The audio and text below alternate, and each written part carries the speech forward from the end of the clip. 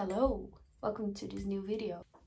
Today I'm going to share with you my March favorites, so the art supplies that I used a lot this month. It helps if you'd like to like this video, subscribe and leave a comment, and that helps me to share this content. It's going to be watercolors, books, sketchbooks, all sorts of stuff, and I'll talk about why I enjoyed using it this month. So let's jump right in.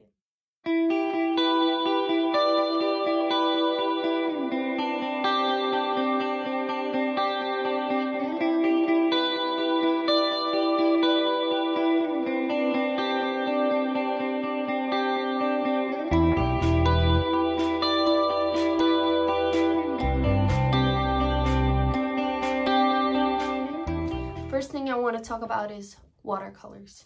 If you've been watching my videos, you know that I love watercolors. I like beautiful pre-mixed, like convenient colors, and I like to collect colors. Recently I bought the Shire super granulating watercolors by Schmincke, and also the deep sea one. You can see that in my latest art haul.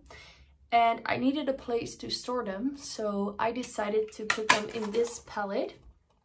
And this little palette is the Art Philosophy palette. I had the pastel sets, but I now store different watercolors in here. And it's a beautiful small little palette. And the reason why it's my favorite, because I just got so inspired by these new colors that I got, that you can see in my latest art haul, that I wanted to sort of make a little palette out of them. And here is what I did. And here you can see all of these beautiful colors. So in here I have the Deep Sea super granulating colors, the Shire super granulating colors, both by Schmincke. I have some Daniel Smith colors and also some Roman Szmall, like the full pens are Roman Szmall colors, and then one Van Gogh color. I just like to grab this little palette out when I'm sitting on the couch, or even when I'm laying in bed. I just grab this one. I'm using my watercolor brush by Gogh. Take this with me, take the little palette with me, and use it in my sketchbook. Just did some quick sketching, like these birds, an elephant, and a piece of cake, a little fox. And because there are so interesting colors in here, it's easy to get an interesting effect in your sketchbook. And one of the colors, it's the Serpentine by Daniel Smith. It's like the perfect pear color. You instantly get that pear texture. More, also using some pencils with it. And I really enjoyed using them in my sketchbook to create interesting textures. And it's my color palette, so all of those colors really inspire me and get me going. And if you're wondering, this is a art creation sketchbook. Now that we are on the topic of sketchbook, I wanted to share with you this little sketchbook. And this book is quite a small sketchbook by Canson. And I just painted the top with some flash paint. And in here we have some watercolor paper. And I was looking for a really inexpensive sketchbook with watercolor paper that I could just use to experiment with, but would also be easy to get pieces out of here. So here you can get the paper out of the little book.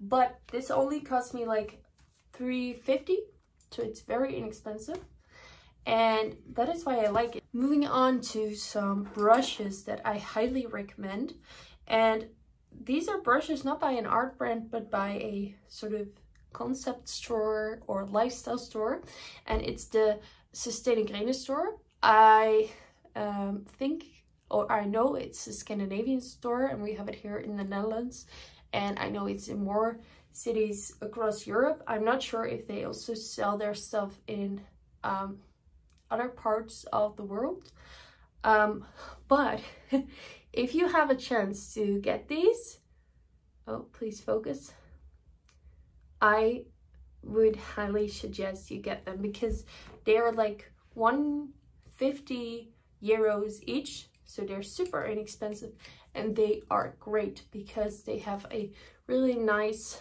fine tip. They come in two sizes, a size 6 and a size 8, and they have this gribby thing for your thumb, for your fingers, which is great, but you can also of course hold them like that, and I love them. I have 8 of them now because I like them so much, and they're so inexpensive.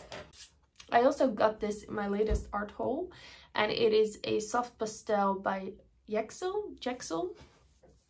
I like this one a lot because it's a neon pink, and it's great for layering. Here you can see the carpet. It's done first with watercolor and then using the neon pink to color over it. So here you can see I did a little dog with some cute pink cheeks, and I used that pastel for it.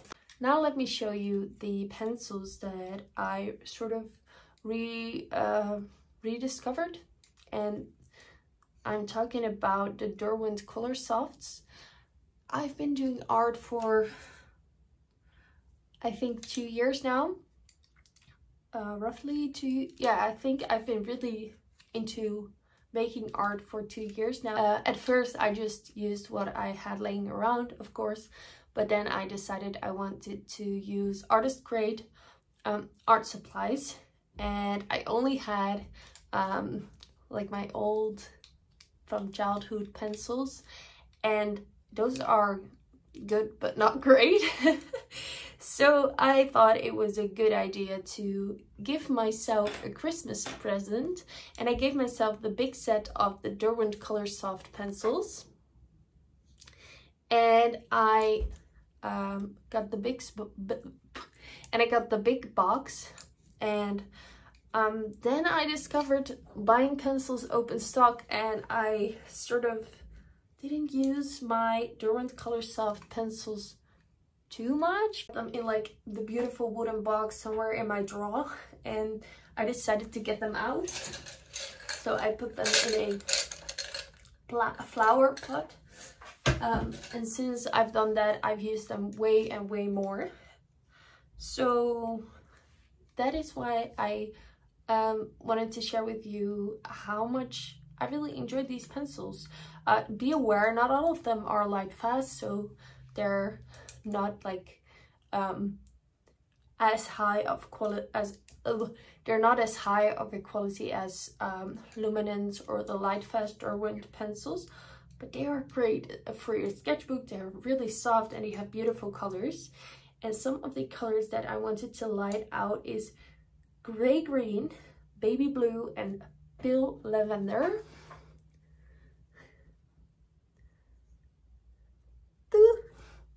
It keeps on focusing on my face. If you want me to do a video talking about my favorite Derwent Color Soft pencils, I could do that, because I have all of the colors, because I bought the big set, and some colors I like and some colors I don't like. So if you want me to make a video about the Derwent Color Soft pencils, if you like the same sort of color palette that I enjoy, please leave a comment down below and I will do that.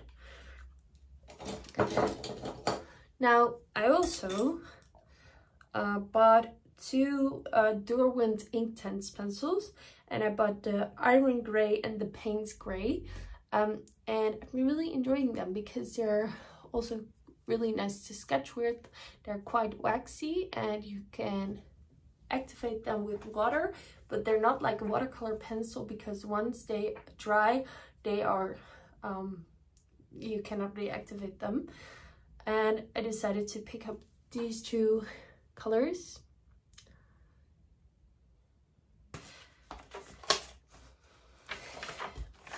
already showed it, but this is the Payne's Gray pencil, and it is great.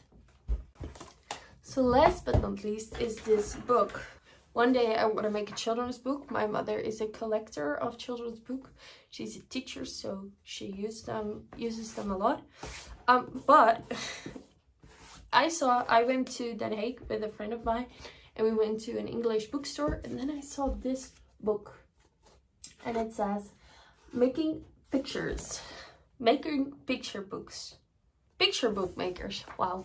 It says picture book makers, and in here they featured 12 picture book makers, and then the book tells you about their process, and it also shows like in between sketches, which are always very interesting to see as someone who likes to draw, but it also shares finished artworks. This one, and all of the artists in here have a very unique style, so you can get inspired by all of those, and sort of find your own style in all of the things that they do. Like, what do I like about it? Do I like the color palette? Do I like the way they use texture? Do I like the subjects that they paint? So it's really interesting to see all of these processes, and also to be the one thing that I took from it so far, I haven't finished reading it yet, but one thing I took from it so far is that making a book takes a lot of time. So yeah, you just need to work hard to make a picture book. But one day, I said it here, so now it's on the internet, one day I want to make my own picture book and give it to my mother, but also use it for myself.